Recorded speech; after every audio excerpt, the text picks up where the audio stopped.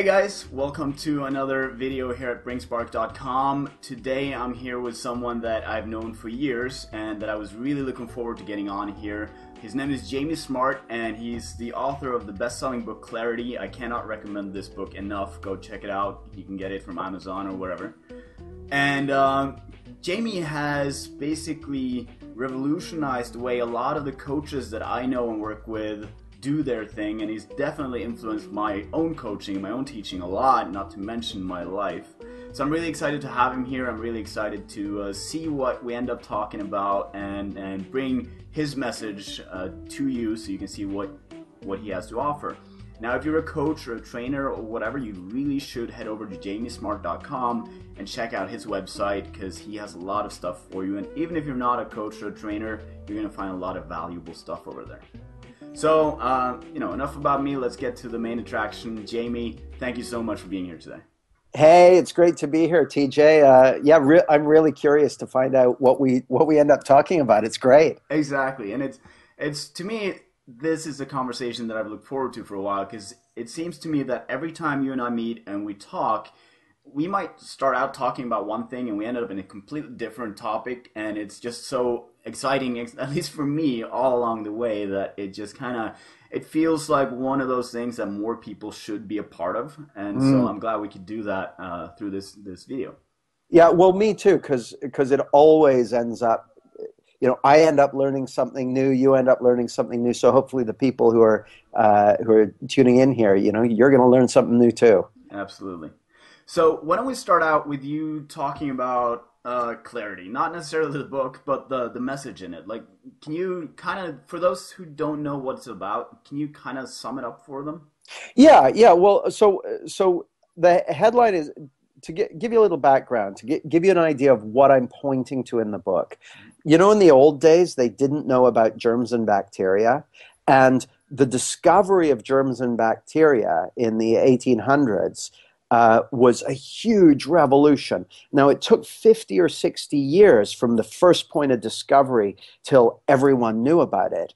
But that discovery has added 30 years on average to the life of everyone on the planet. It's like done, I don't know about you, TJ, but I wouldn't even be here today if it wasn't for the discovery of germs and bacteria, because I would have died of one of the illnesses I had when I was a kid or whatever. Exactly. So the discovery of a pre-existing fact of life, something that was already true, but that wasn't obvious to anyone, once that was discovered and once people were made aware of it, that had profound implications, added 30 years to our lives. So many, literally millions and millions of people are here today and healthy today that wouldn't have been if it wasn't for that discovery. Mm-hmm. Well, may sound grandiose, but what I'm pointing to in Clarity is to human psychology what the discovery of germs and bacteria was for physical well-being. So the principles behind Clarity are a pre-existing fact of life about how our psychology works, just like the discovery of germs and bacteria is a pre-existing fact about life about how physical health works. And when people get eyes for the principles behind Clarity, their psychological well-being starts to improve radically, their relationships start improving, their productivity starts improving, their inner sense of security and well-being and lack of neediness starts improving. It's sort of like if you imagine if someone had back in the 1800s, they had all kinds of colds and, sores and all kinds of whatever. I can't imagine how awful it was back then, but it was bad. You teach them about germs and bacteria, and they just start getting better. Then you discover penicillin, give them some penicillin, boom, all the infections go. It takes care of everything. Well, the principles behind Clarity, they're kind of like penicillin for your mind. You catch on to this understanding, and it goes everywhere, and it starts showing up where you need it and when you need it, and before you know it, you're living a different kind of life. So in a nutshell, and we can dive into all that stuff and look at what do I mean by getting eyes for it and that sort of thing. But in a nutshell, the principles behind Clarity are to human psychology what the discovery of germs and bacteria was to to the field of medicine. Right. And so what I've seen with a lot of the people who's embraced these principles and are working with them is that they tend to change, especially like coaches and trainers, they tend to change their approach from being technique based to more of a I don't want to call it philosophical based, but more of a cognitive type approach, where instead of giving people techniques to improve something, they give them an understanding for why the case is whatever the case might be, and through that realization, they tend to, like you say, shed all these ideas of what's wrong and where their emotions or stress or whatever, where it's really coming from. Go ahead. Go ahead. Yeah, so I was just wondering, like, because you were talking about, the principles behind clarity. What are they? Well, so the principles behind clarity are like an explanation for your natural ability to learn, to evolve, to think, to perceive, to feel, our natural ability to have an experience of life. So when I say principles, I'm not talking about like, I don't know, the principles of building a good house are, well, make sure you dig a strong foundation, use something strong to make it out of like bricks or wood. Make sure you put the walls up before you try to do the wiring and before you try to paint it. Make sure that all your load. So those are good ideas, probably learned by tried and tested, trial and error over a long period of time to figure out how to do something. So those are tips, techniques, good ideas. I'm talking about a different kind of principle. I'm talking about principles like gravity as a principle. So just to give you an idea, gravity, when a kid's first born, they don't really know much about gravity, if anything.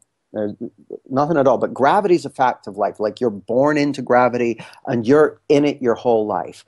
Well, in the first weeks and months of life, in the first few years of life, we go on a learning curve, because the thing about gravity, number one, it's a pre-existing fact of life, but number two, it's really obvious. Like you can't see it, but you can't miss it either. Like any gravity works all the time. So anything that you're doing that involves gravity, and when you're a little kid, almost everything involves gravity, anything you're doing, you're going to get instant feedback from the fact of gravity about how you're doing that. So little kids, without any instruction, they start learning about gravity automatically. It's an automatic learning curve. Now, I was talking to a neuroscientist about this, and she said, well, we have a name for that in psychology. It's called statistical learning.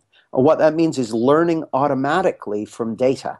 So the data about the world that flows in automatically teaches you. And so we learn about gravity like that. We learn language like that. No one sat down and said, okay, TJ, now I'm going to teach you how to say dog or how to say, no, you did it through data. You noticed how other people used it and you created language from within you. Now, here's where it starts to get very interesting.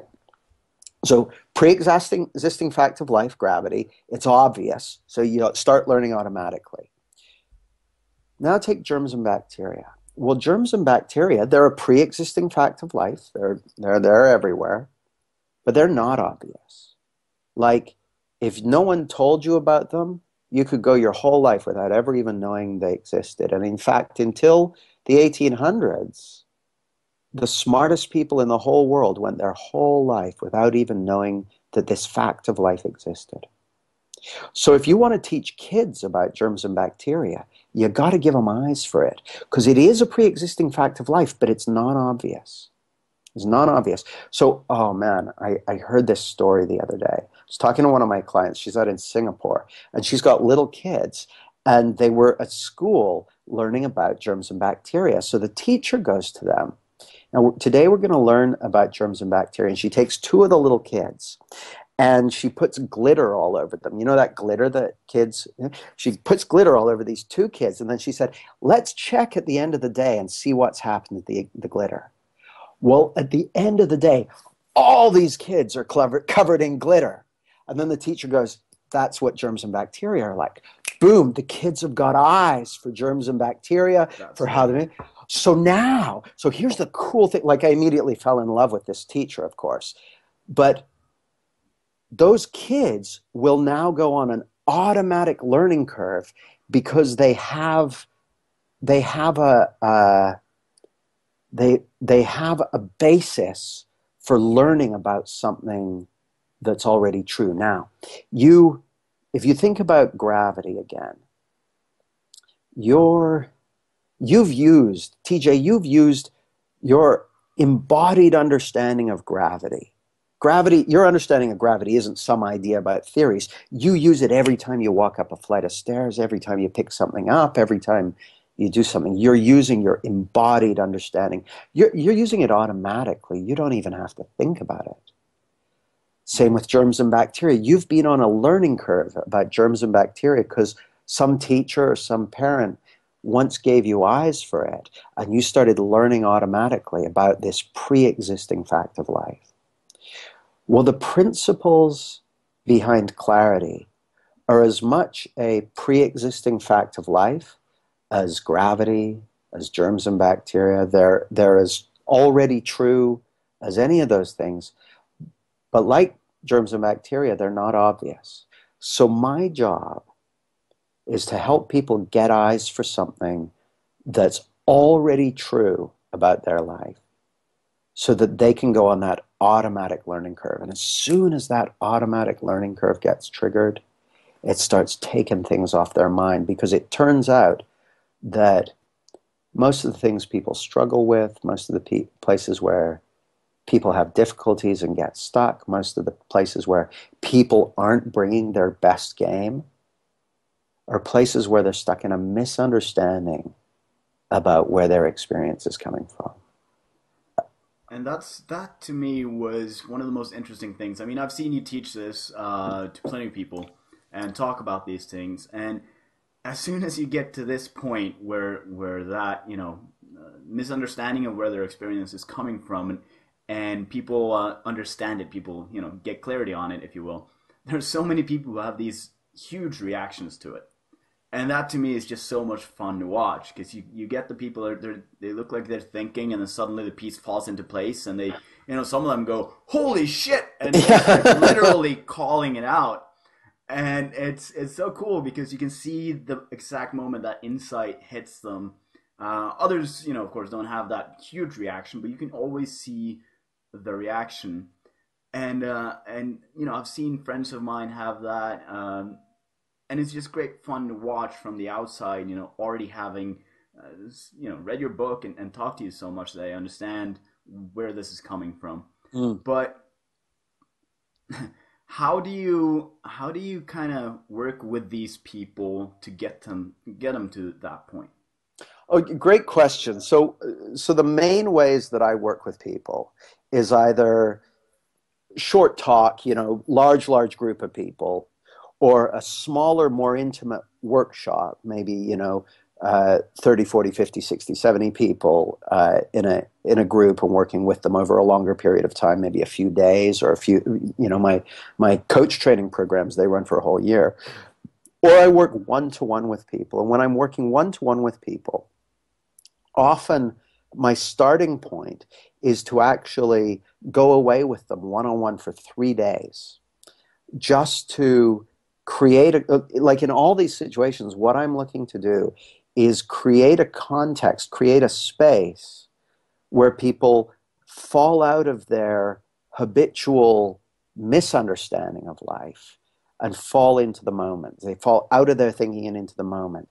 And when they fall out of their thinking and into the moment, they tend to be more relaxed, more connected with themselves and with me and with life, and more reflective, and a little more peaceful, and that sort of thing. And when they're in that space, there's this question I'll often ask when I'm talking to groups. I was last month I was doing a talk to the Greenwich University Business School here in London, and so I've got all these business students and professors and that sort of thing. And one of the questions I asked them was, when do you get your best ideas? Now, I've asked groups this question literally hundreds of times, over and over again, all over the world, all over all different organizations, different areas. And I ask the question, when do you get your best ideas? And almost without exception, the answers are along the lines of when I'm out for a walk, when I'm in the shower or in the bath, when I'm just about to drop off to sleep, or when I'm just lying in bed in the morning, when I'm on holiday, when I'm traveling to and from work, when I'm on an airplane flight, when I'm playing a sport, or doing, when I'm cleaning up the kitchen, when, it's people almost never say, I get my best ideas when I'm really thinking hard about it. They always say they get their best ideas either when they're doing something else or when they're doing nothing at all. Well, so when we're not thinking about the thing we want to fix or change or achieve or get help with, when we're not thinking about it, that's when we've got our best shot at getting the fresh, new, insightful information that's going to make a difference to us. But unfortunately, most of us, when we've got something where we're struggling or we want to change it or fix it, we try and think more about it. And then maybe we go to a coach and they get us to think about it in different ways. Well, my basic premise with groups and individuals is I want to create a space where they become insight prone, where they become very, very available to getting those light bulb moments and those fresh new thinking. And the way that I've found is very, very helpful for doing that is to use stories and exercises and this more kind of what we might call this more kind of philosophical exploration. See, the thing is, when people are struggling with something or they got something they're really trying to achieve and they're not working, it's like if they're how they're perceiving the problem, like it's always how they're perceiving it that's the issue. It's not the real world that's the issue. It's their perception. But when they're really into it, it's like it's right there. It's kind of like it's like well, how could you think about that differently? It's like, well, what do you mean think about it differently? Can you? Well, I guess I could work harder at it. And so I want to kind of change the subject. So they're kind of I want to get it like so they're looking somewhere else. They're looking somewhere that's interesting and engaging and involving, but that isn't looking at that. And I get them looking in this more philosophical direction long enough that they start to kind of quiet down on the inside and get more peaceful and reflective. And because we're pointing in the direction of something that's already true for everyone, like that's the thing about principles, TJ, is when you're talking about a fact of life, about how life already works, it's how it already works for everyone. And so it's not personal. Like if we're talking about if we were doing a class for people, I don't know why we'd do this, but a class on how gravity works. And someone might say, well, I don't like that if someone's really nice and they get pushed off a cliff, doesn't matter how nice they are, gravity still throws them down to the ground. It's like, well, with gravity, it's not personal. It's not personal. It works the same for a Nobel Prize winner as it does for a sea pirate. It's the same for everyone. It's the same for everyone. Well, or they go, oh, well, I don't think it's fair that, my great-grandmother, she was a really good person and worked hard her whole life, but she got a cut on her hand and got an infection and died from it. There's no justice. It's like, well, germs and bacteria don't check your personal history before they decide what to do. It's impersonal. So as people see, we've never really been pointed in the direction that there are impersonal facts of life that play out for us all, and they work the same for everyone. And as people start to look in the direction of something that's true for everyone, it starts to trigger that learning curve. People start to get insights.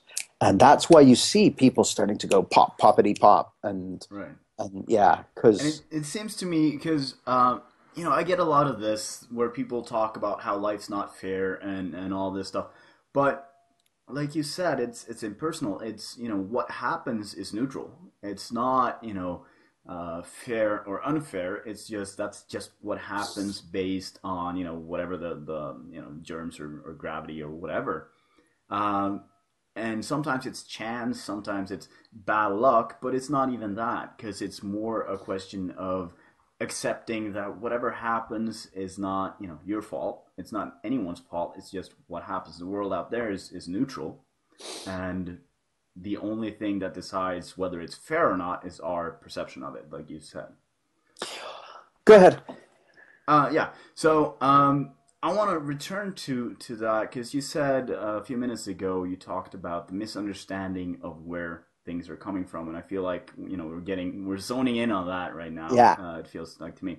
So can you explain what that misunderstanding is? Oh yeah, I'd love to. So in a nutshell, I'll say it. I'm going to say it very precisely, and then we're going to talk about it. Mm-hmm. So in a nutshell, the misunderstanding, and I refer to this misunderstanding as the outside in misunderstanding. So I'm going to explain what I mean by that. The outside in misunderstanding is the mistaken belief that our feelings are letting us know about something other than the principle of thought taking form in the moment. Now, what the hell does that mean? I'm gonna dive into it because it's kind of a cumbersome way of saying it, but it's the best way I've found to say it that is still precise and accurate in what I'm pointing to. So the outside in misunderstanding is the mistaken belief that we're feeling something other than the principle of thought taking form in the moment. So I'm going to start by using a metaphor. Like if you when you were a little kid, I don't know, did you ever have like a security blanket or a teddy bear or Oh yeah, I something had like? two teddy bears. I actually still have them today. Oh, okay. Now, are they with you right now, or are they in the other room? No, they're at my parents' house. Oh, okay. Well, now this is interesting. I bet when you were a little kid, if you were in one place and you'd left your teddy bears somewhere else over a long period of time, you would have got quite distressed by it. Mm-hmm. Because with little kids, when they have like a security blanket or a teddy bear or whatever it might be, it really seems to that kid like their feelings of comfort and security and well-being are coming from that bear or that blanket. And they genuinely, like, they're not messing. They genuinely, like they get their bear and they feel a sense of security and comfort and peace. And it seems absolutely like that some of that's got something to do with the bear. And if they go away somewhere and their parents leave the bear at home, the kid often freaks out because it's like their source of peace and comfort and well-being has been left in the other house. It's like, oh my God. But you seem really relaxed, even though your bears are at your parents' house. Well, that's because you've woken up to the fact that that was a trick of the mind. See, when kids believe that their feelings of security and well-being are coming from the bear or the blanket or whatever, they've been tricked by their parents. I don't mean in a horrible way. It's kind of a nice trick to play. They've been tricked into believing that their feelings are coming from out there, that there's some way that that bear is causing the feelings. But if you opened up the bear, you'll find there's no feeling transmitter in the bear. It doesn't work that way. It's 100% a trick of the mind. The child has feelings of comfort and security and well-being as a function of their birthright. That we all have that core of peace and well-being and security within us. And the only thing that ever gets in the way of it is what I call contaminated thinking, which is thinking that is sponsored by the outside in misunderstanding, the mistaken belief that we're feeling something other than our thinking. So the kid is feeling feeling peace and comfort and well-being, and they believe that's coming from the bear. Well, that's a misunderstanding. And then you drive away without the bear on holiday and the kid starts freaking out. Well, that's a misunderstanding too. The kid believes that the feelings of freak out are letting them know about the bear, but those feelings of freak out are letting them know they've got freaked out thinking in that moment. The principle of thought has taken a freaked out form. Now, here's the thing, TJ. We've all been conditioned into this misunderstanding. So it's very easy to look at the child's teddy bear and go, oh, yes, well, I understand that that's a trick of the mind and that none of the child's security is really coming from the bear. It's actually coming from within them, and they're just assigning it to the bear. But me, I have a job and a mortgage and a wife and a car and a reputation and goals and an award from the Chamber of Commerce. Some of my feelings of security and approval and successfulness are coming from my possessions and my bank account and my future security and my past accomplishments and the people and what in my life and what they think of me. But that is exactly the same trick of the mind. It's a trick of the mind. It's absolutely not true. 100% of your feelings of security, approval, well-being, 100% of those feelings are arising from within you. They're a reflection of the principle of thought taking form in the moment. And 0% of those feelings have anything to do with anything outside of you.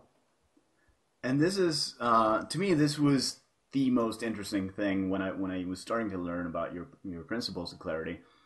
And I've brought that with me into my own coaching. And I remember I was teaching a workshop about 6 months ago, and we were talking about this stuff. And then we took a break and we went out to lunch.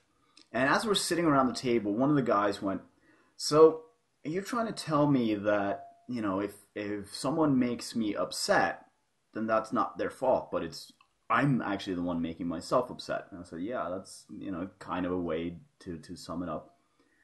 And he was like, "Well, I disagree." And I went, "Okay, so there's like four of us." And I said, "So if I take this, well, it was water, but if I take this glass of water and I throw it at you right now here at the restaurant, is that going to piss you off?" And he said, "Yeah, obviously, everyone would get pissed off if you did that out of the blue." And so I looked at the other guys and I said, "How about you?" And I point to one of the other guys, and he thought about it and he said, "I think I'd feel really insecure and wonder why you did that." And so there's no anger, there's more, he was, nah, probably more, fright or nervousness. I looked at one of the other guys and he was already smiling, and so what would you think? How would you react to that? And he said, "I'd probably throw my water at you and we'd have a food fight and, it could be fun." And so just in that, we had three different interpretations of the same action and three different emotions. Mm-hmm. And to the guy that was objecting to it, he kind of needed this to sink in for a bit. And to me, though, it was a fun real life example of how we tend to, like people saying that, warm weather and sun always puts them in a good mood, and the rain and the snow always makes them, feel miserable. I am one of them. I love it when it's hot out, when, in the summer with the sun out. But I also recognize that the reason why I feel good about it is, as you say, because of the thinking that I have about the sun, and it's not a universal thing. Well, I might go even a little bit further, and I'm going to make a prediction, and we'll see if I'm right in my prediction. That when it's hot and sunny, you're probably not thinking much about the sun. And when it's cold and miserable and overcast, you're thinking a lot about the weather. See, I'd suggest that the feelings of enjoyment and freedom and well-being that you notice and experience when it's hot and sunny, they're a function of the fact that you don't have much on your mind. And the feelings of whatever they might be, kind of a little maybe heavier or less happy about it or whatever that you have when the weather's not so good, that's a function of all the thinking you've got on your mind. So what you're saying is that the good feelings that people get when that they often attribute to external factors isn't even related to that. It's just an effect of thinking less. Well, yes, but can I I want to say this as precisely as I can, because it's very easy when we're looking at this stuff for people to hear it as, oh, okay, I need to get better thinking, or I need to think less, or maybe I should go meditate, or that sort of thing. So what I'm pointing to is something that's very, very simple, but kind of subtle as well. It's subtle but profound. So is it okay if I kind of take the long way around in explaining this? Please. So to explain this, I want to start by talking a little bit about the principle of thought, what I mean by the principle of thought. So, we've said gravity is a principle, and you can't see gravity. You can only register its effects. You can notice its effects, you can feel its effects, you can measure its effects, but you can't see gravity. Gravity is invisible.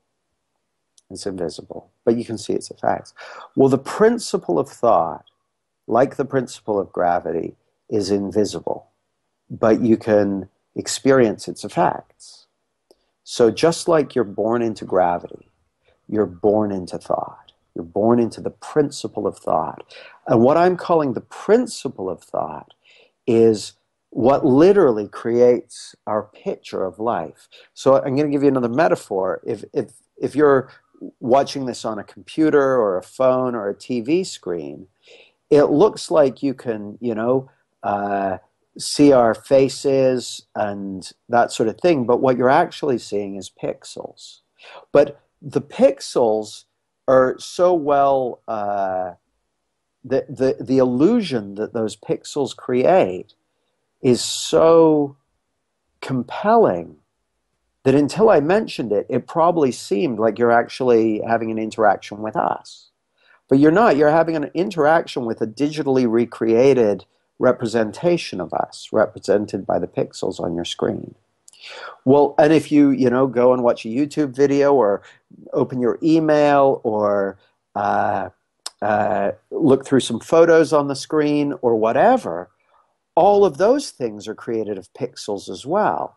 And the illusion that the pixels create is so deceptive and so compelling that until I mention it, you probably forget that it's an illusion and relate to that stuff to some degree as though it's a reality. Now, you know the nature of pictures and videos and stuff, so you don't actually believe that there are tiny people inside your computer, I'm guessing, but still it's like you're relating to an actual person. I've even had the thing, you ever had the thing where you're listening to a phone message that someone's left for you, and maybe you're a little bit distracted and you forget that it's a message and you answer something or reply to something they've said and then you remember it's a message? Yeah. Well, you weren't listening to them, you were listening to a representation, but a representation that's so faithful and so functional and practical and accurate that you can be tricked into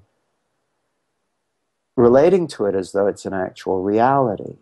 Well, that's what happens when we go to a movie as well. Like a movie director, the movie director's job is to fool us into believing that the images on the screen are an actual reality. And if we enjoy a movie, if it's a good movie, then we go through this oscillation of getting swept away by the movie and falling into the illusion and then waking up from it and realizing we're in a theater or we're sitting on our sofa, and then we get swept away and into the reality of the movie again, and then we wake up and remember. And for a good movie, it's both of those. For a movie you don't enjoy, that you can't get into, you're just sitting on your sofa watching light on a screen. For a movie that is terrifying, you're not falling out of it, you're totally caught up in it. Well, when I talk about the principle of thought, thought is the best movie maker in the world. So when you wake up in a thought-generated perceptual reality, you don't even realize thought's got anything to do with it. It just looks like reality. Like, look around wherever you are right now. I'm not saying you're not in a room or a house or wherever it is you happen to be. I'm sure you are. But 100% of your experience of that place is being generated from within you using the principle of thought. Thought is creating that picture of the world. Now, it looks like we're looking out through holes in our heads at a reality that's out there. And for practical purposes, we are. Your models of reality are well calibrated with your world, and that's why you can function in the world. But the fact of the matter is that everything you can see, and everything you can hear, and everything you can taste and smell and feel, everything you can perceive, is a virtual projection that's being generated from within your psychological and neurological properties. And that is the most extraordinary and shocking and breathtaking thing I've ever seen. And it's old neurology. They figured that out in the 1850s. Yeah. And yet for most people are like, no, that's not true, because it looks so real. And even most people, like people who I'm teaching who are studying this stuff, they go, oh, yeah, no, I know that. And they don't. They don't, because when you know that, it kind of takes your breath away. When you see that. And I don't know it most of the time. And then I talk about it and I'm like, oh, really? Really? It's sort of like people used to think that the sun went around the earth, but it never worked that way, not even for a minute. But it sure looks like that's how it works. That's how it looks where I live. Absolutely. And so for practical purposes, I behave as though the earth is still and the sun's the one that's moving. That's not what's going on. Well, when it comes to our perception, for practical purposes, we can behave as though we're in a world that's out there, and that's why we've got these, functional models that we work with. But the more you understand how it actually works, what's really going on, then something pretty incredible starts to happen. Because what you start to realize is that it's not possible to predict how someone's going to feel about any set of circumstances. All circumstances are neutral. And we live in a thought-generated perceptual reality, so we're going to experience a circumstance one way or another. But that's, to some extent, a roll of the dice. And as you start to see that, the truth of it starts to become clear, which is that you can never be a victim of circumstance. It's not possible. It's not possible for you to be a victim of circumstance, because there's no circumstance that can be guaranteed to make you feel any particular way. You can think you're a victim of circumstance, and then you'll feel like you're a victim of circumstance, but you can't actually be a victim of circumstance. Just like you can think the sun goes around the earth, that doesn't actually mean the sun does go around the earth. It's not possible for you to be a victim of circumstance. Mm-hmm. So I have an experience that it took me years to fully understand what it was, and it speaks to this fact that you were just talking about, how we create the perception of what's going on around us ourselves. And I was 18. I was living in Florida at the time. I was an exchange student there, and my family came to visit, and we went to Disney World because my little sister was 11, so it seemed like a good idea. Now, my mom hates roller coasters. Like, that's her worst thing ever. She just hates them. They're not safe. She's, always complaining about them whenever they come up. I love them. My dad loves them. My sister loves them. So we're walking around Disney World, and obviously my mom didn't want to go on any of the rides. But then there's a ride there called Space Mountain. And I don't know if you've been to Space Mountain, but it's an indoor roller coaster. So yes. You can't actually see it. It's inside a building. And not only that, but it's pitch dark in there. Like, they have like fake stars, so it feels like you're doing a roller coaster among the stars, and you can't see the track. You have no idea where the next turn or drop's coming from. And I love stuff like that. And I told my mom, let's go do this roller or this ride because it's a nice one. And she was like, no, she didn't really believe me. And It's I, a nice one. yeah. And being mean as I am at times, I pointed out, well, look at all the kids in line. Come on, they wouldn't let the kids on there if it was dangerous. It's inside a building. How big can it be? It's a huge building, but Yeah. whatever. And so finally, I talk her into it. And we get on the roller coaster, and she's next to me, and we're doing it, and I'm loving every second of it. First of all, I think the roller coaster is fun, but also it's kind of fun to know that my mom is scared and pissed off at me because I tricked her to doing that ride. Now, objectively speaking, we had the exact same experience at the exact same time. We were sitting next to each other, the same drops, same temperature, the same sounds. Everything was completely identical for both of us. But getting off the ride, she had a completely different experience of it than I did. To her, that was no fun. It was, upsetting. It was scary. It was, it made her angry at me and my dad for tricking her to go on there. But for me, it was fun. And I talked about that experience for a long time because I always understood that, it was a difference of our thinking about it that kind of created these different types of experiences. But to me, once I kind of fully understood, or at least I think I do, the principles that you're talking about, it kind of became obvious to me that I could take that experience and realize that whatever I was feeling or experiencing in my life at any time, whether it was, another person or the weather or an activity I was doing, whatever it was, could be attributed to that same phenomenon. And it's just that experience made it so clear to me way before I actually thought about any of this stuff. And then later when I started to realize how it worked, to me, that's just one of the, whenever I'm in doubt or whenever I feel myself getting caught up in that misunderstanding, that's usually the story that I go to in my mind, just to show it to myself that, that's actually how it works. Yeah. Well, and here's my guess, TJ. My guess is when you took that ride, you weren't thinking about much.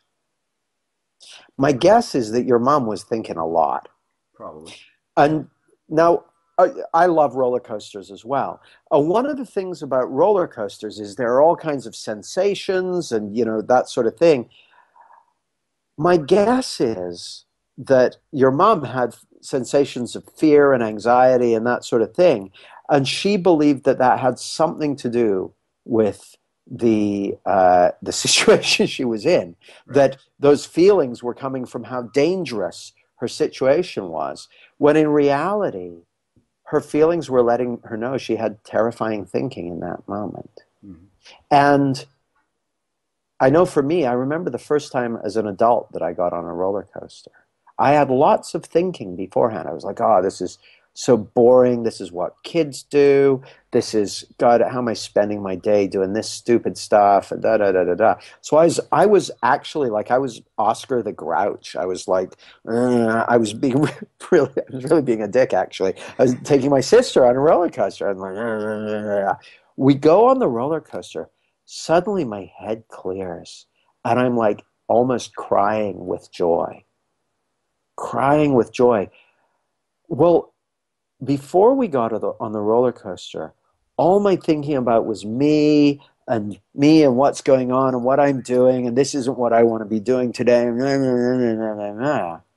Go on the roller coaster, I fall out of that thinking and into the present moment. And what I find again and again and again and again, you fall into the present moment and you're going to start having a rich experience of life.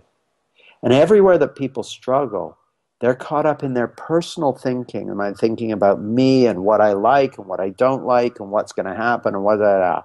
The moment I fall out of my concepts and my ideas and my beliefs and fall into the present moment, you find that life is rich and fulfilling and satisfying. You find that you have what you need to do what you need to do. And so coming back to the weather analogy, my guess is that, without painting the picture too vividly, when it's crummy weather and you're thinking about it, you're like, oh, I don't like crummy weather. I'm not the sort of person who likes crummy weather. I wish I was in LA where the weather's good. And when it's nice weather, you're just not thinking about it that much. And so you experience the freshness and the vibrancy and the fulfillment and enjoyment of life that comes when you've got a free and clear mind. Now, here's the interesting thing. I took my youngest daughter, Tallulah, it was so cool. So Tallulah's still pretty small. She's 11 years old. And our local roller coaster park is called Alton Towers. And you've got to be a certain height before you can go there. And so you can go on the little kids' rides, but you can't go on the grown-up rides.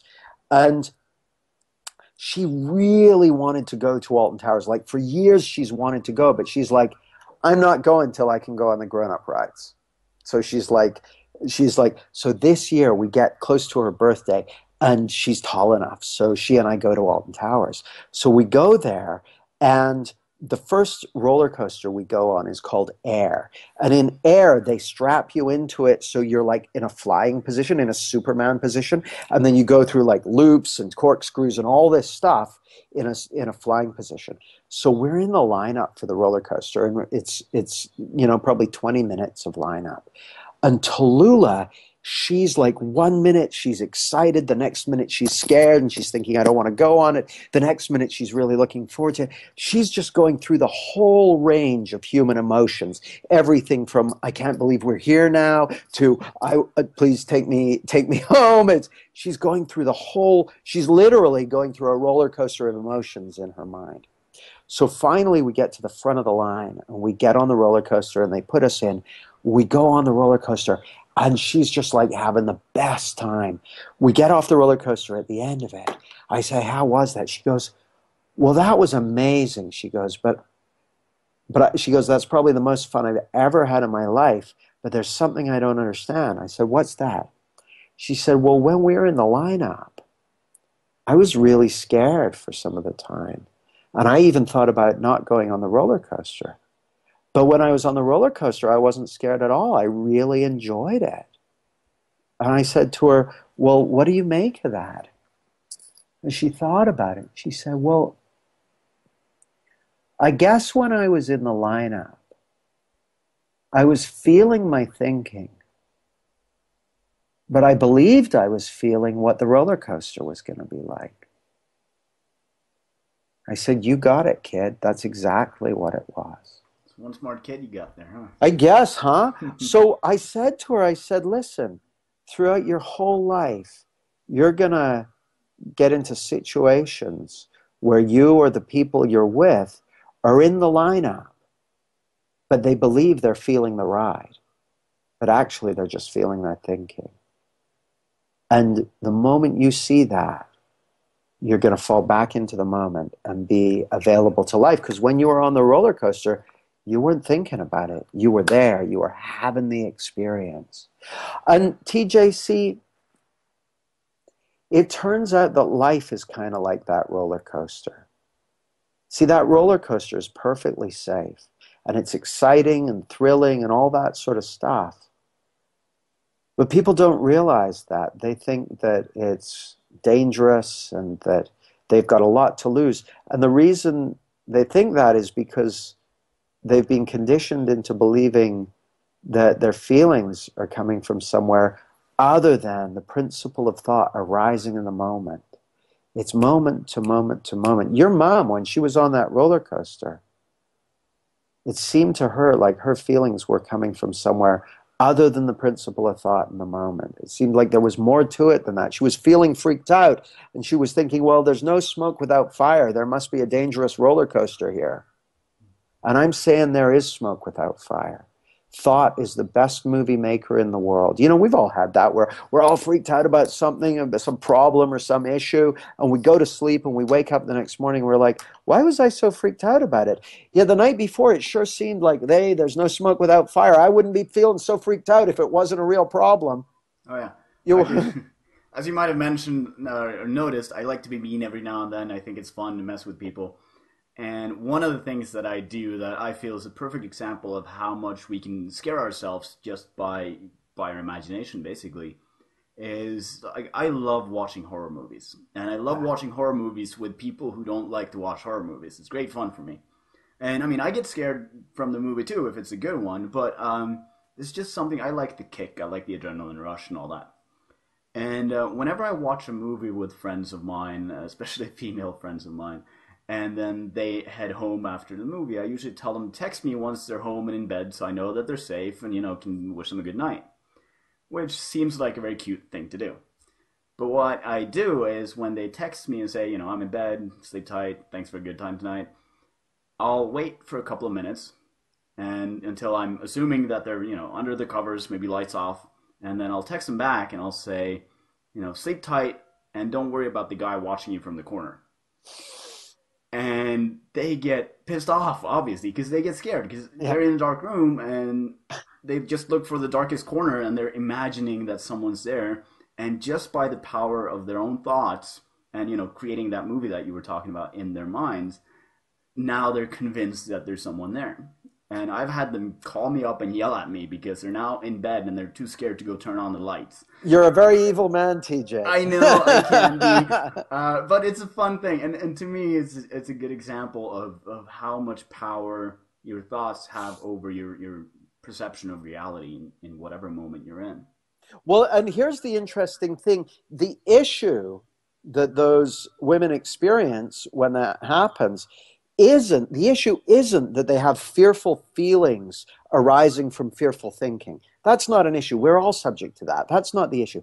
The issue is they believe there's more to those fearful feelings than they're thinking, well, I wouldn't be frightened if there wasn't at least a slightly increased risk that there's someone. They think there's more to it than that. Well, that's what happens to all of us. So you may have done this with me at the workshop in Oslo. I get people to tap themselves on the head.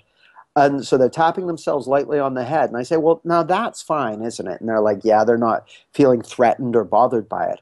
And then I ask, what if someone else reached over and started tapping you on the head? And they're like, ooh, no, that's not good.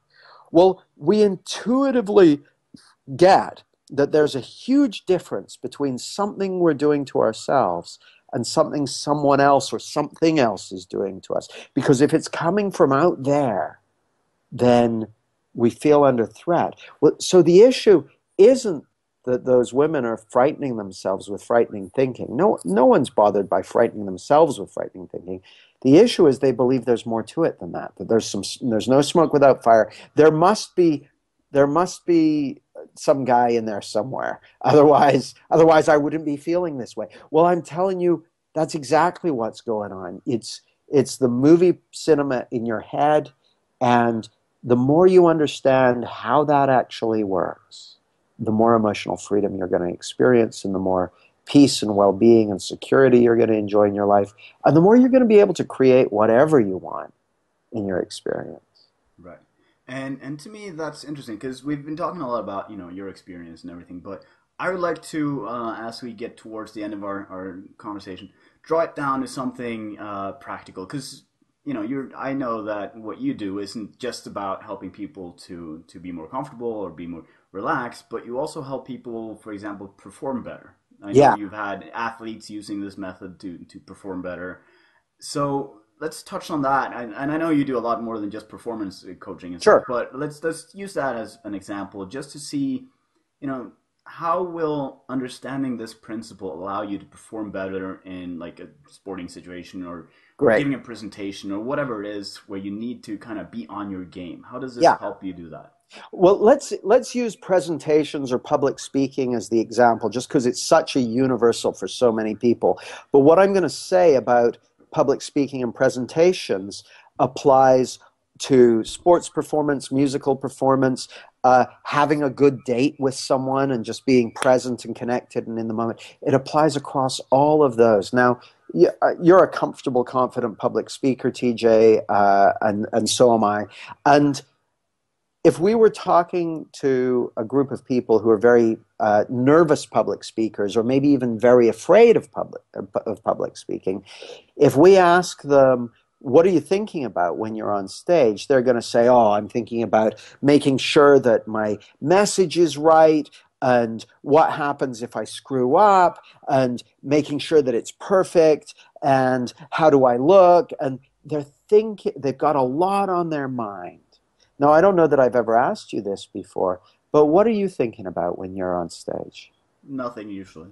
Yeah, me neither. You're just, I'm just there. I'm just doing what I know I'm, supposed to be doing. I'm just kind of free flowing with whatever seems right for me in the moment. yeah, same here. And I'm paying attention to the audience, noticing how they're responding to what I'm saying. And everyone I speak to who's a naturally good public speaker, that's how they do it. And they got very little on their mind. They're not thinking about it. They're connecting with their audience. They're following their inspiration, but they're not up in their heads thinking about it. And it's the same with high performers on the athletic field. It's the same with when you're really enjoying a date or something like that. So the issue isn't what you're the cool things you're thinking that are allowing you to be a great public speaker. It's the absence of having things on your mind that allow you to deliver a high performance. So the first question people ask is, well, okay, how do I take things off my mind? And that's a great question, but it's the wrong question. Here's the interesting thing. So as human beings, we are suckers for positive advice. What are the top 5 tips you can give me to take things off my mind so I can do a better performance? Now, here's the thing. Every Cosmopolitan magazine or Men's Health magazine or whatever has every single month the top 7 things you need to do to get six-pack abs, the top 12 things you need to do to find the perfect woman or find the perfect man or find your dream job or, be amazing in bed or whatever it is. And the thing about that positive advice, the top 10 tips is, A, they're instantly obvious. You're like, why didn't I think of that? That's what I should be doing. It's so obvious. And B, we forget about them within 4 minutes and don't do them. Because positive advice seems useful, but it's not what actually works. What actually works is what I call subtractive understanding. And the principles behind clarity are ruthlessly subtractive. So when I said, how do I get a clear mind is a natural question, but it's the wrong one. The right question is, what's getting in the way? What's putting stuff on your mind in the first place? Like if you imagine a river, beautiful glacial river pouring beautiful water down to the sea. That river, that's like how thought plays out in human beings. It's pouring beautiful, clean flowing river. And in those times when you talk about like on beautiful days or on the roller coaster where you're really enjoying yourself, that's the flow of thought that we're in when we're enjoying ourselves and when we're performing well and that sort of thing. And if you look at really little kids, like 3 years old, 4 years old, they spend a lot of time in that flow. They get upset and stuff. They get scared, that sort of thing, and they get really bothered, and then they're back into the flow. And they get really mad, and then they're back into the flow. They get really sad, and then they're back into the flow. So they self-correct very, very quickly.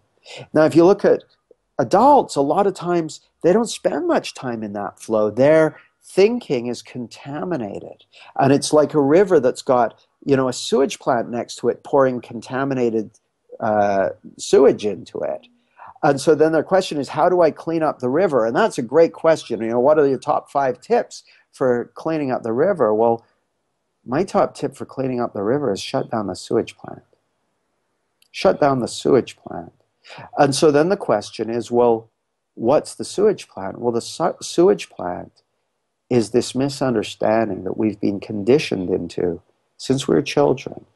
There's a fundamental misunderstanding about where our experience come from that is as fundamental as the mistaken belief that the sun goes around the earth, or the mistaken belief that illness and disease were caused by bad smells, or the mistaken belief that planets and stars stay up in the sky because they're floating on celestial spheres made of glass. That was the best guess people had for understanding something that was non-obvious, but they were wrong. They were just wrong. It just didn't work that way. And what I'm going to suggest to you is that anywhere where you're struggling in life, anywhere where you're preoccupied, anywhere where you got a lot on your mind and aren't able to have the experiences you want to have and show up in the way that you want to show up. As strange as it may sound, those areas are places where you're up against just a basic misunderstanding of how life works that's as fundamental as believing that the sun's going around the earth. And here's the great news.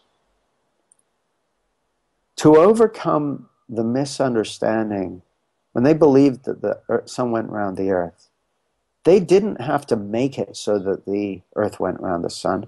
The earth was already going around the sun. They just had to have an insight that brought their perceptions more closely in alignment with reality. And for you, to benefit from the realization that we live in an inside-out world, that we're living in the experience of the principle of thought taking form in the moment, you don't have to change how it works. It has never worked outside in. Every single painful, distressing, bothersome experience you've ever had that you thought came from outside of you was just a misunderstanding. It never worked that way. And every beautiful experience that you thought came from outside you, whether it's winning a lottery ticket or getting a kiss from a beautiful stranger or whatever it might be, those beautiful feelings, they all came from within you. It only works one way.